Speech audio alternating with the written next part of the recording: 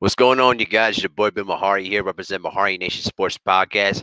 Hope y'all been had a great weekend. Hope you enjoyed all the great game sevens that we saw, during the weekend. You guys, we had fantastic basketball, and we got still a lot to talk about this weekend as we get into the conference finals. But I want to show all of my love and admiration to all my subscribers that really been, sticking with me.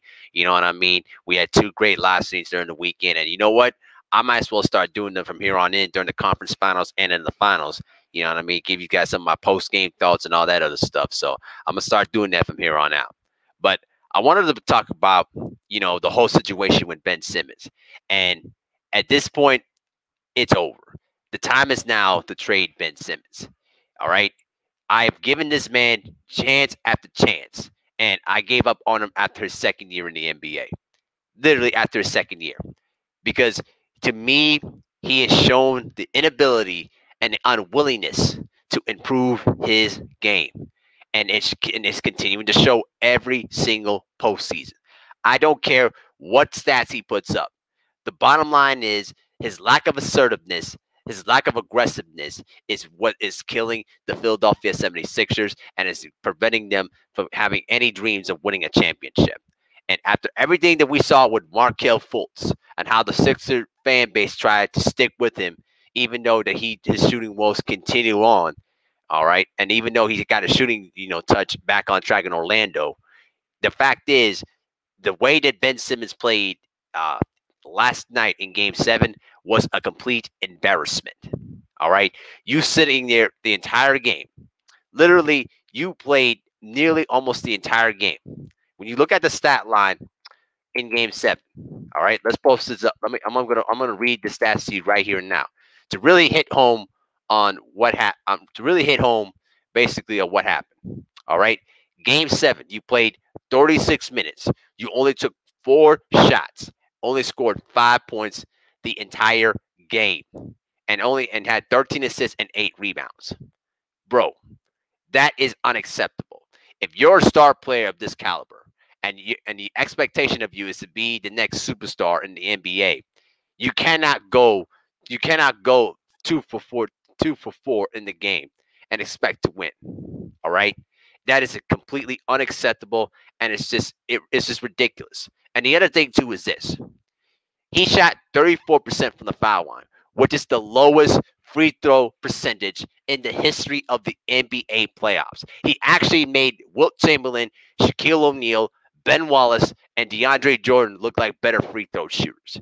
And it really hits home to the point that his lack of assertiveness and his lack of aggressiveness is really evident. The man is literally afraid to shoot. When you watch his game, all right, what does he do a lot of the time? He looks to try to penetrate and get to the basket or try to dish it out to somebody else. All right. His defense is not good. He was never pretty much a good defender anyway, but you want him to at least try. And this has really been the biggest rap against him. And right now, his game to me has reached its max. He's unwilling to shoot the basketball, which is the biggest fundamental in basketball. Now think of it this way. When you compare it with Giannis, all right? Now Giannis is not the greatest shooter in the world. All right, we know that.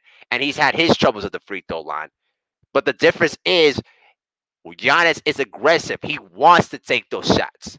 Even if he misses them, even if he airballs them, he's not afraid of taking those shots. He's not afraid to fail.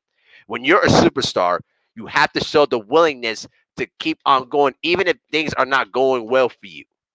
Okay? Russell Westbrook is never the greatest shooter in the world, and I've heard criticism all the time that he's not a great shooter, this, that, and the third. But let me tell you this: Russell Westbrook's mentality is that he's going to outwork you. All right, he has learned how to use the mid-range jumper to perfection. Okay, even if his jumper is not hitting well, he's shown you that he's willing to take those jump shots, even if he's struggling. Okay, the same goes for Giannis, and the same goes for James Harden. Now, on James Harden, real quick, even though that James Harden did not play well in Game 7, all right, I'm not going to go too far as choke as Too Raw for TV did, all right? Unlike those times in the Rockets where he did choke. The fact is, he was actually out there giving his best when he was physically limited, Okay, he was trying everything he could to help his team win. He just physically was not able to do anything about it. He had a terrible second half, but at least he was giving his best to try to help his team win. For Ben Simmons, that's not the case. Remember, I watched this man literally pass up a wide open dunk because he was too afraid of going to the free throw line. To me, that shows lack of aggressiveness. That's a lack of not wanting it more. Okay? You do not pass up a wide open dunk to somebody else and pass it through traffic. That makes literally no sense whatsoever. And it's really getting to the point now where now I've seen a lot of Philadelphia fans turning against Ben Simmons. It has become ridiculous at this point. The man has really shown the unwillingness to improve his game. How many times have we seen every offseason where Ben Simmons appears to pretty much work on his game on Instagram, but when you hear the reports of going on or what he does in the offseason, he's focused more time on chasing Instagram models than working on his basketball game. And that's a huge concern for me. And when I was watching some clips on Undisputed this morning, I wasn't surprised at what Skip Bayless said, but it's just the ridiculousness that I just literally had to laugh at. He had the audacity to put the blame more on Joel Embiid, in which I find it ridiculous. How could you sit there and blame Joel Embiid when he was literally playing with a partial torn meniscus in his right knee? The man was literally playing hurt throughout the playoffs in that game 4 against the hold on one second, just real quick. I just had a little bit of a there we go. Against the Washington Wizards. Against the Wizards, he tore the meniscus in his knee. There was just a little bit of a minor tear that's going to have to get repaired during the offseason. But the bottom line is, in the game 7, he played 41 minutes, scored 31 points, and grabbed 11 rebounds. And yes, he had 8 turnovers, but the man was at least being aggressive, at least putting everything he got. Because the big criticism against Embiid is that he never played hurt. He always had a low threshold of pain. You could see him; he was trying everything that he could. But you got to remember, he is a center. The center can't always bring the ball up the court and create his own shot. You have to literally give the ball to him for him to do anything with it. And sure, he could do a better job of getting back to the basket and being a little bit more aggressive, but at least he was trying to help his team win. For Ben Simmons, that is the complete opposite. This man has continued to fail time and time again. And it's getting to the point now where now to me, he's reached beyond his max. All right? The man is a natural right-handed person, but he's shooting left-handed. It makes no sense. And the fact that you see other opponents literally using the hack and bend rule to try to get him to the free throw line as a small forward and as the leading guard on your team is ridiculous. There's no excuse for this right now. And honestly, looking back at the whole so-called "we trust the process" situation, which I never bought into anyway, Ben Simmons is Achilles' heel. He is the main Achilles heel, and this is why the Philadelphia 76ers will never, ever win a championship with Ben Simmons on the team. All right? That's just it. There's no other way to put it. All right? I'm tired of this guy always sitting there, not taking jump shots, not willing to be aggressive out there. It's a mentality thing. All right? It's basically a mentality thing. And the other thing that I also want to address too is this. I've noticed that a lot of Australian basketball players, and one of my friends at work really brought this out to me that really clicked in my brain. A lot of the players from Australia are basically learning basketball through the old school way. But have you noticed a lot of them do not work on their jump shot? Have you noticed that a lot of them are not great shooters when they're coming out of the draft? You understand what I'm saying? This is really alarming to me. How is it that you're 24 years old and you've yet to improve your jump shot? I mean, that's just ridiculous. Hell, I could accept $400K to play in the NBA right now just to be a good shooter. All right. And I can shoot way better than Ben Simmons. You understand what I'm saying? It's really ridiculous at this point how this guy continuously flounders time and time again. And he never works on his shooting. It's disappointing to me. When you look back at 2016 draft class when he was drafted, okay, when he's drafted #1 overall, look at the players that pretty much gotten better. All right, Brandon Ingram, all-star.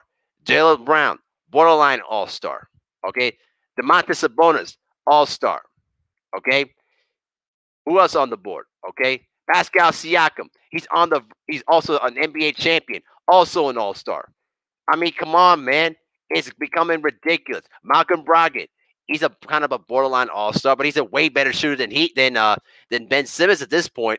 I mean, it's just getting ridiculous. It's beyond ridiculous that this man continues to fail time and time again. And this is why I'm here to tell you that it's time for this man to be traded. The game, the gimmick, and everything about him is over with. All right. I know Philadelphia fans have to be angry about this because they've been starving for a world championship since 1983. That was their last championship season. All right. The last time that they made it to the NBA Finals was back in 2001 with Allen Iverson. And also another thing about Iverson. All right. Sure, Allen Iverson had the bad rap of being selfish and all that, but the man was willing to take shots and he was willing to put the team on his back and do whatever it took to win.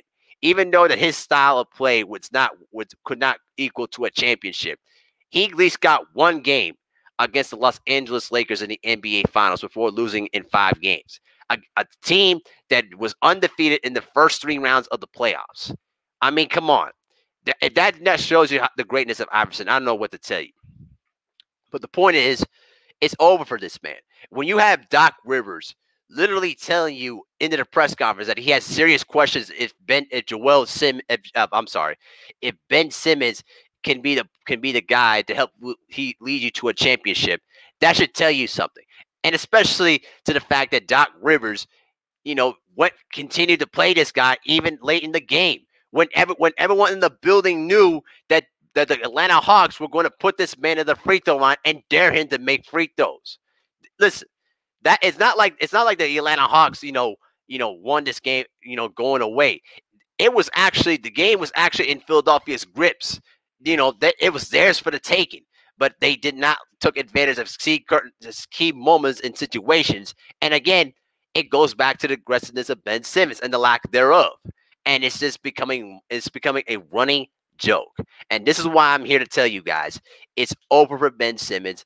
The man needs to be traded. Now, the question is, if you're going to trade Ben Simmons, what do we want to do at this point? I've heard some things about maybe going to the Portland Trailblazers for CJ McCollum.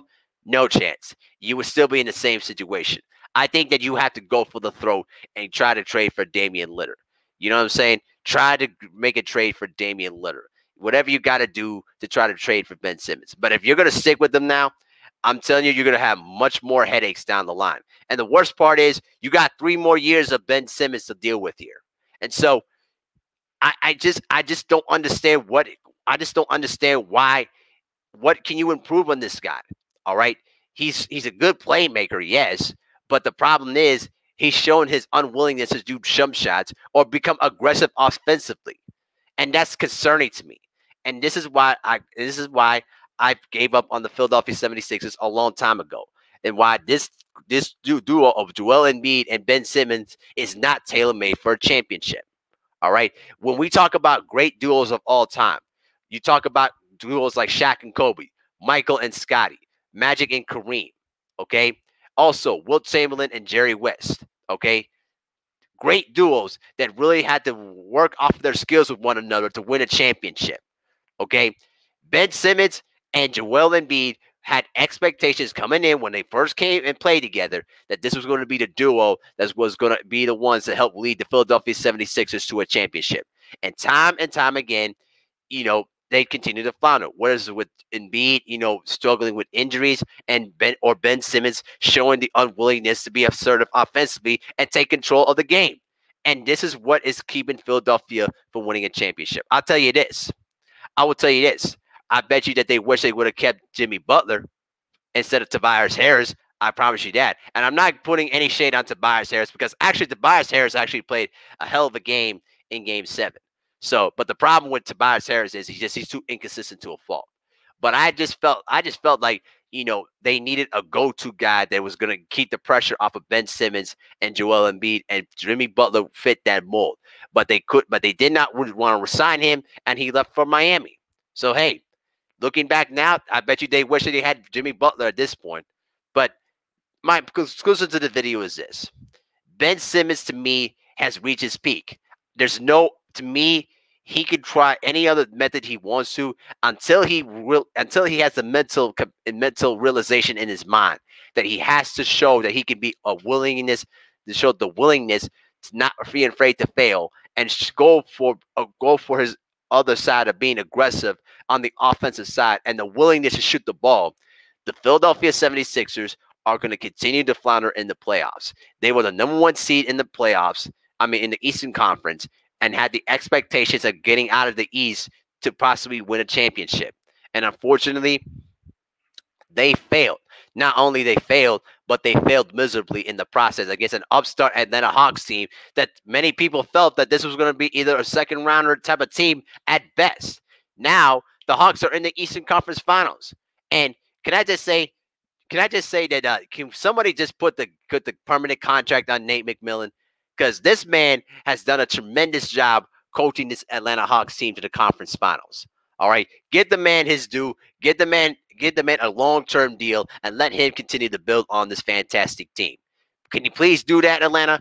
Do yourself a good favor for that. But point is, though, man, I'm giving no blame for Joel Embiid on this, and I'm not giving any blame on Doc Rivers on this. Although I could give some blame for Doc Rivers for sticking with Ben Simmons too much or staying loyal to a fault. The bottom line is Doc Rivers is not playing anymore. He can't shoot. He can't defend for Ben Simmons. He can't force him to do other things for him on the floor. Ben Simmons has to show a willingness to wanting to do that if he wants to help his team win. And when you have both Doc Rivers and Joel Embiid, basically in their own words, pointing the finger at Ben Simmons, that should tell you something, guys. And at this point right now, I'm just pretty much done with Ben Simmons. And I know a lot of Philadelphia fans are pretty much done with Ben Simmons too, considering the fact that they gave him the chance after chance after chance to show what he can do or show major improvements to help the Sixers get over the hump. And time again, he has let them down. And I'll tell you this, Philadelphia fans are the hardest fans, to get approval of.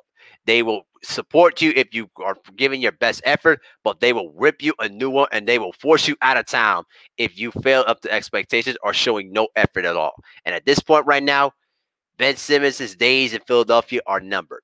And if he doesn't get it together next season, it's over for him.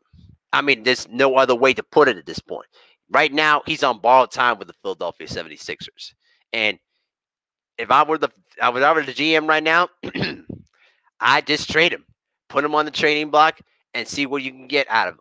And honestly, I don't know if you're going to get much good value out of him. You could have gotten some at least 2 or 3 years ago, but now you can see how much his value is, diminished to a certain degree of how he performed in the postseason. That just is what it is. But that's just my 2 cents of the whole situation. I know this video was a little bit long, but I just had to get more of my thorough thoughts out there because it's just disappointing how a guy of this talent like Ben Simmons, and you still can't improve your jump shot. I mean, it's beyond ridiculous. It literally slaps in the face of every person that has played basketball. I'm a better shooter than Ben Simmons. That's embarrassing, man. It's absolutely embarrassing, and I can't deal with it. I simply just cannot deal with it. I can't wrap this around my mind to understand why you couldn't improve your jump shot. I mean, it's literally embarrassing. But that's just my 2 cents. You guys let me know what you think in the comment section below. And with that, I'm out. Peace.